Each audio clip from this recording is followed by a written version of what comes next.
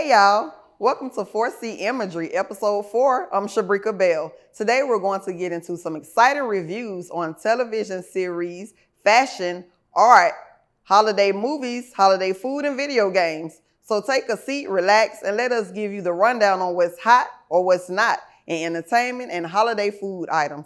So we're going to start this thing off right. We got 4C Imagery in the house tonight. Up first, Noah and his review of The Walking Dead. Let's get it. Hello, I'm Noah Jazabski.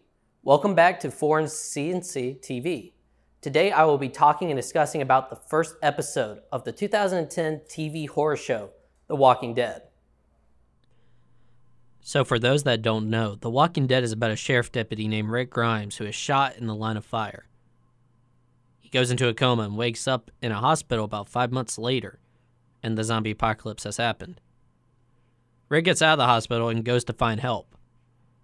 On his way to find help, he meets a man named Morgan who has been living with his son Dwayne in his house. Let's just say he don't actually meet him.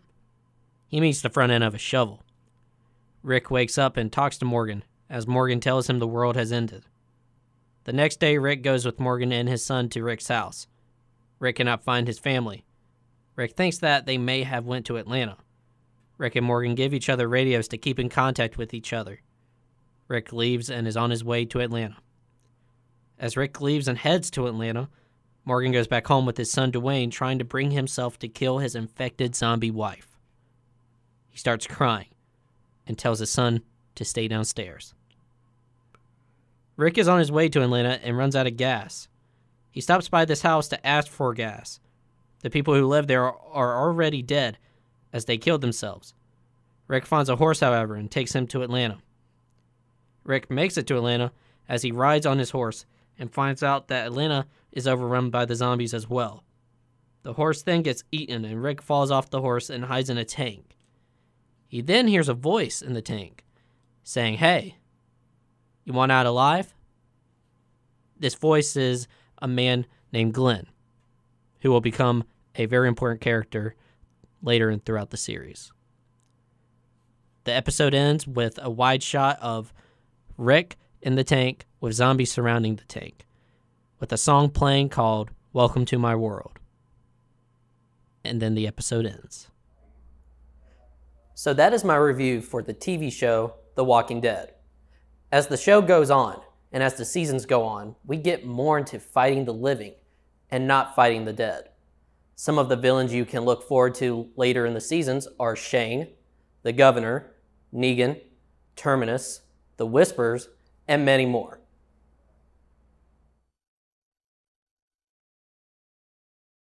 Brandon met a girl on a dating app. He finally found the courage to ask her out. No answer. He started to panic. Was he being... Hey, sorry I didn't respond. I was driving. She must be a keeper. Loved that review on The Walking Dead. It's one of my favorite shows, Noah. I'm Katie Lee, and today I will be reviewing a Christmas movie since it's around the time. It's called Christmas Together. Christmas Together is a little TV movie made in 2020 for all the Hallmark Christmas movie fans out there. The movie starts off with a New York painter named Ava, whose Christmas plans with her boyfriend get derailed and she has to decide where to go alone for Christmas. A man named Mason is introduced as an English teacher from Tinsel, California, whose wife passed away 7 years ago and apart from having an 11-year-old daughter, has been alone ever since. Desperate to show her father that she is responsible enough to have a dog, Mia takes it upon herself to rent out the guest house like her father had planned. So she cleans up the space, decorates it for Christmas, and creates a post online. Ava finds the post and turns up at the address provided. Mason, unaware of what his daughter has done, allows this random woman to continue with her vacation in the guest house. Ava explores Tinsel and slowly starts to fall in love with the charming little town. She enters a Christmas store and buys Christmas lights and a lattice to help decorate her host's home. She also paints multiple paintings for them. Ava receives a phone call from her boyfriend who informs her that due to the stresses of his new promotion that they should take a break. The neighbor Deb and Mason's daughter Mia take it upon themselves to come up with a plan to get the two lonely souls together. Meanwhile, Ava, who has been wanting to open up her own art gallery for quite some time, begins looking for a rental space in Tinsel. Deb and her husband plan a double-date dinner, but then pretend to have an injury and a work emergency. The main characters end up bonding over that dinner. Everything seems to be going great. That is until Ava's weasel of a boyfriend randomly shows up. Without discussing it with Ava, he has taken a huge promotion in Colorado and says that they are moving there. Realizing that they are on different paths, Ava decides to break up with him for good. After the now ex-boyfriend leaves, Mason shows up to check on Ava. Ava confesses that she doesn't plan on leaving and is looking for a place in Tinsel. Mason says she can move in with him and his daughter, and they share their first cringe-worthy kiss. Come Christmas Day, everyone is together, and Mia finally gets her puppy, who she's named Prancer. Oh yeah, and his folks are coming over for Christmas, so that happened fast. Now I know this is a typical Hallmark Channel movie, but can we take a second to observe just how terrible of a movie this actually is? First off, nobody has any sort of chemistry, and it feels like they're being forced to act in this movie. Mason looks like he is 30 tops, yet has an 11-year-old daughter and a PhD in literature. Even his friend points this out. And my personal favorite, at one point the heater goes out, so Ava just walks into the man's house, into his bedroom to let him know. Mason fixes the heater, but one can only wonder why it was needed in the first place, seeing as they're in California. And the kicker? After all of this, she still leaves the door open. Wide open. Now these were just a few examples. I could go on. If it wasn't for the spectacular display of Christmas lights, Christmas Together would go down in history as the worst Christmas movie ever. That's depressing. Well, that wraps up my review. Hope you guys liked it. See y'all next semester.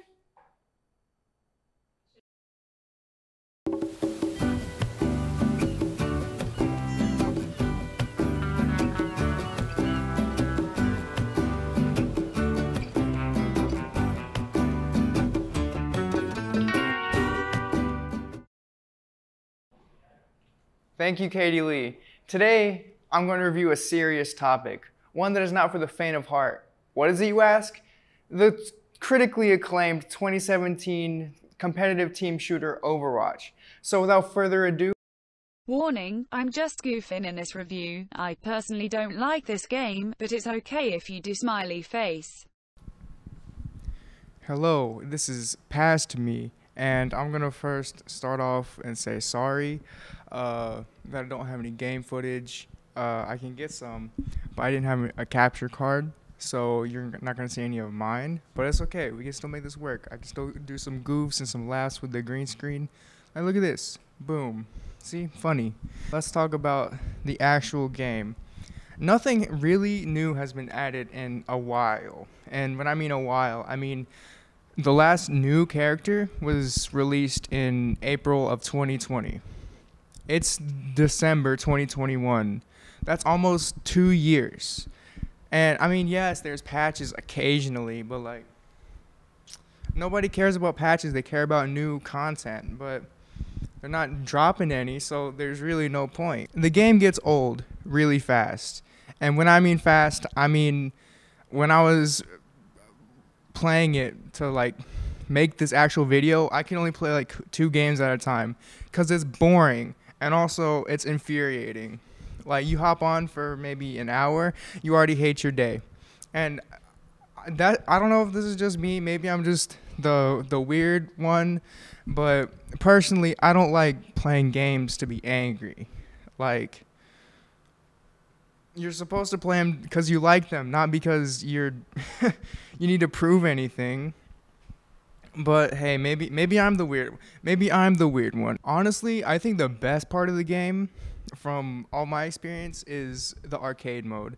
The arcade mode is so fun because you play it because it's arcade. It's not supposed to be taken seriously. The cycle of this game is you play it, okay, you turn on your console, open the game, or PC, whatever you have.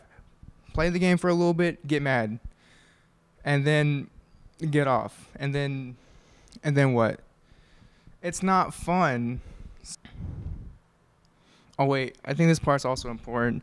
The game is meant to be addicting, right? So that's how you get people who don't normally play games to play it all the time. It's the it's the video game industrial complex. Like, you take this game that's kind of bad, right? That's competitive and people enjoy, and then what you do is you make it addicting, right? So in Overwatch, for example, the main thing that people play for is cosmetics and ranks, right? Cosmetics are the more approachable thing, but you have to gamble for the cosmetics you want, because they sell loot boxes, which are, I think they're $2 a piece, and you don't even have a guaranteed chance of getting what you want. Or you can get the in-game currency, which takes copious amounts of time to earn. So it's like you're made to play the game just to unlock something you kind of want. And then sometimes the skin's not even that good. Like, you'll play with it and be like, wow, this is nice. This is really cool. I worked so hard for this. And then you forget about it because the next one comes out. And it's like that over and over and over with every new skins, or with every new cosmetic like event they drop. The cosmetics, they're good, and so that's how they keep you playing. There's no, I don't know. Game's bad. Don't play it. Thank you for listening to me rant for this second. Now on for something more enjoyable. Shabrika's up next with her review of food. I'm not sure which one, I forgot, but don't miss it. You won't forget.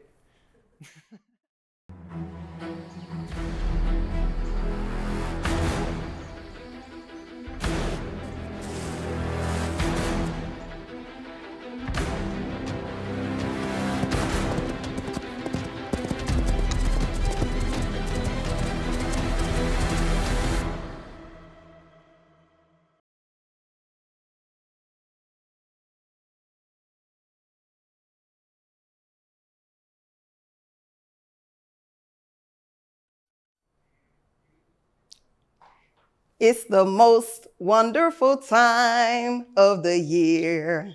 Hey, your girl got vocals, don't she? Oh, no, I don't. Whatever.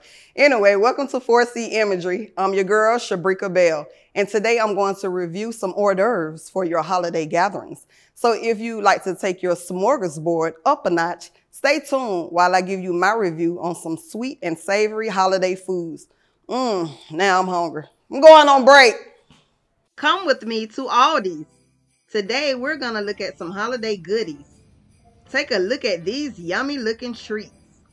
There's always some interesting finds in the Aldi's Find section. Now that I have my groceries, we're all set to go. Here's the items I'll be reviewing today.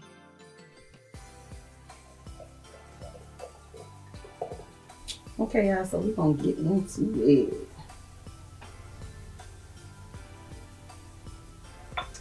This is the cherry and rosemary.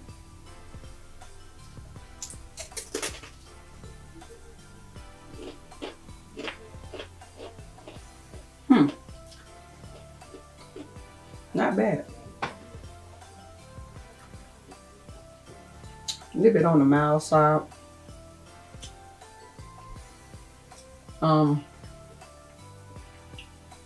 You can taste the cherry though. This is apricot and cumin.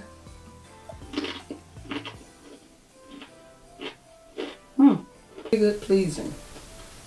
This is probably gonna be my favorite because I make a bomb pear tart around the holidays. So.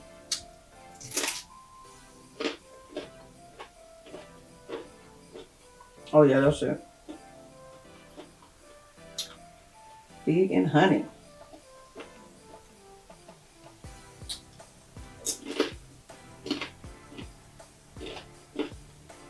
I'm really liking that. So far, these two are my favorite. The pear and cinnamon and the fig and honey. Then the apricot and cumin, and then the cherry and rosemary. So the cheese, this is the truffle. Definitely a winner. Has a bold flavor to it. I'm gonna need something to drink, y'all.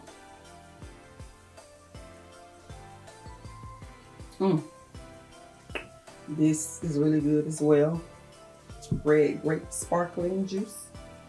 This is white cheddar. Let's try it. Bomb. I like that. Has a nice floral essence to it. And this is Gouda. I know I'm making a lot of sound effects because I'm hungry. I would definitely recommend, especially around the holidays. Very good. So for the sake of time, you guys, I had to cut the video short, but I did try the fruit spreads with the cheese and crackers. And the fig and honey paired perfectly with the white cheddar. I give these products a 5 out of 5. And sit down. Dang, your girl was hungry. I was wasting cracker crumbs all over my shirt. Those crackers was busting. With those fruit spreads though, I can't even lie. I need to head back to Aldi's to get some more. But yeah, that's just a little something to get your taste buds going while waiting on your holiday dinner to get ready. Or you can serve these during your holiday parties. Remember, the fruit spreads are seasonal items, so you might want to head over to Aldi's and grab them before they're all gone. I'm Shabrika Bell for 4C Imagery, and now let's take a look at some art with Ron. See you soon.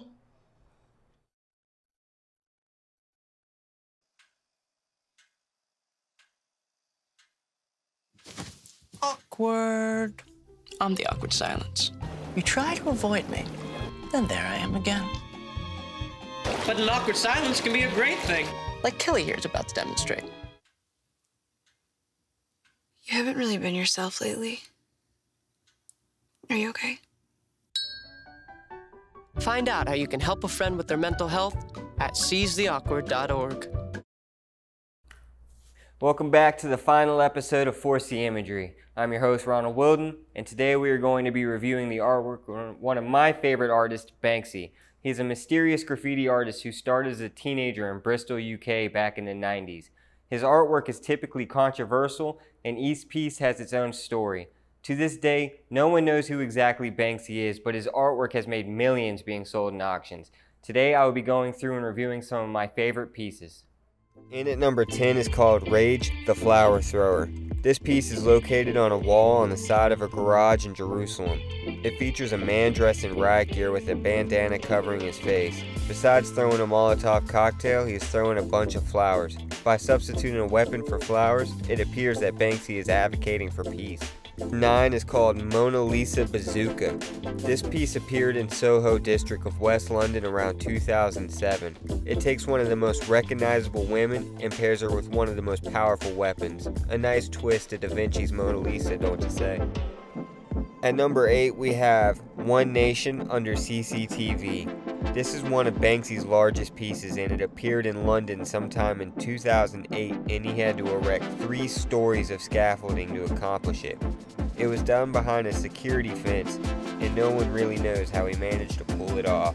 At number 7 we have Bomb Hugger. This is one of Banksy's original creations, and it was found in London's East End back in 2003. This piece symbolizes the horror of war next to the innocence and purity of a young little girl. In at number 6 is called Sweep It Under the Carpet. It appeared on Chalk Farm Road in North London in 2006, and it's probably one of the more recognizable artworks from Banksy. It shows a woman who is dressed as a maid and sweeping dirt under the cover of a brick wall. They say it's to represent the reluctance of the Western world to deal with global issues. At number 5 is a more modern piece by Banksy entitled Mobile Lovers. It was discovered in 2014 in the town of Bristol. Shown as 2 people embracing each other, but their attention is focused on their phones. It is a not-so-subtle reference to modern technology. Coming in at number 4 is Child Soldier. This piece appeared in Los Angeles in 2011. Pictured as a small child soldier with a heavy machine gun surrounded by flowers that appear to be childlike. It is supposed to represent how the innocence of children all around the world are being corrupted by weapons at an early age. At number 3 is Keep Your Coins, I Want Change. It first appeared back in 2004 in Melbourne, Australia, and it depicts a homeless man with a sign that states he doesn't want physical money, but rather the social change. The way someone is able to change their own life and the circumstances they are in appears to be way more valuable. At number 2, we have probably one of the more simple artworks by Banksy, but its meaning hits hard. This piece is called I Don't Believe in Global Warming. In 2009, Banksy spray painted these 6 words in all capitals besides Regent's Canal in Camden, North London. At last, we have arrived at number 1, my personal favorite piece of work done by Banksy. This piece is called Can't Beat That Feeling, and unlike the other pieces shown, this one only exists as a screen print. In 1978, during the Vietnam War, Kim Phuc was originally photographed fleeing her home in Trang Bang Village after it had just been hit by a napalm blast. This is a dig at American commercialism and the dangers of capitalism and the impact on children. And there we have it. Today we reviewed my top 10 works of art done by one of my favorite artists. Hopefully some of these have inspired you to create art that has important meaning to them. Thank you everybody for tuning in to the last episode of 4C Imagery, and I hope to see you all again. Ron out.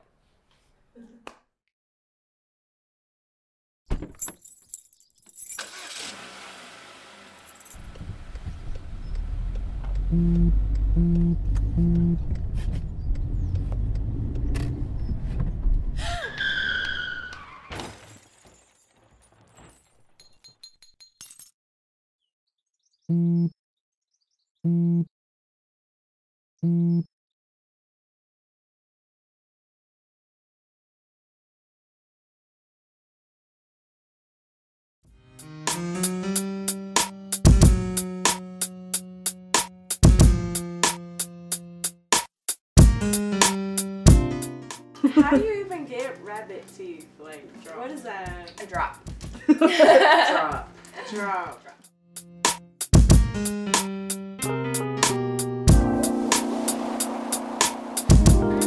Cop. I would cop those if they sold them. I like the middle ones. The first ones. I like the first ones too. Cop. What if your feet is dirty? Everybody's gonna see that. You have to make sure you come prepared with your toes. You have to make sure your toes are like painted. Right. Yeah. Cop. Oh, cop. You need those if you're gardening outside and it's raining. I'm like, yeah. Like, I cop. They match your see-through boots. Wow, Janelle said she'd cop.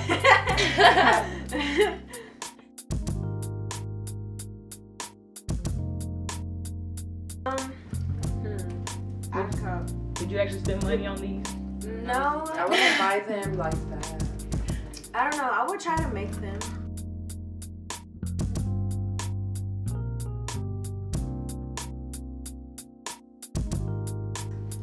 Drop. I would cop those. Savage. That's the first one. That's because I got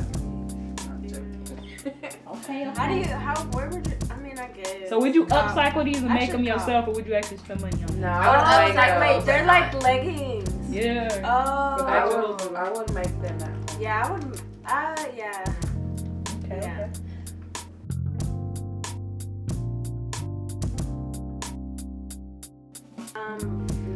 No. That's if you don't want people to actually speak to you. Squigglies. Wait, because I kind of want to do this for a photo shoot. Yeah. It's like I'm waiting. How do you?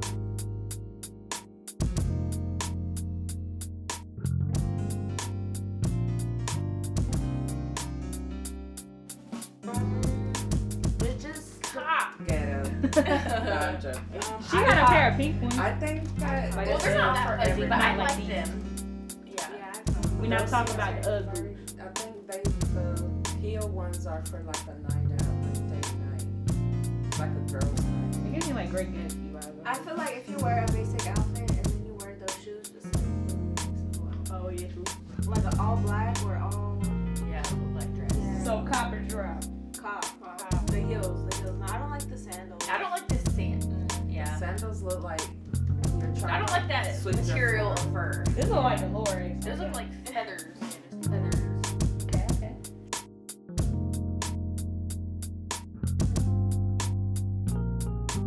If they were like in a thrift store, I'd cop them because I would not like spend full money for those. Like, Keep your Where regular would you pants. wear those to? just for like a. No, but aside of a photo shoot, like.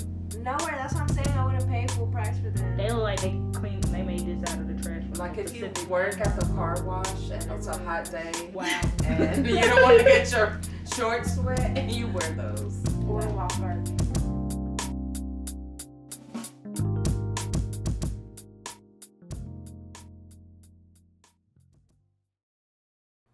Oh, hey, y'all. Welcome back. I'm still thinking about those see-through pants. I might have to get some of those. Today was fun, though. Noah gave us his review on The Walking Dead. Katie Lee gave us a holiday movie review. Zach gave us a video review. And Shabrika, that's me, gave you a review on holiday food. Ron gave us an art review. And Raquel reviewed fashion. We hope you enjoyed our show as much as we've enjoyed making it. I'm Shabrika Bell for 4C Imagery. Until next time, peace.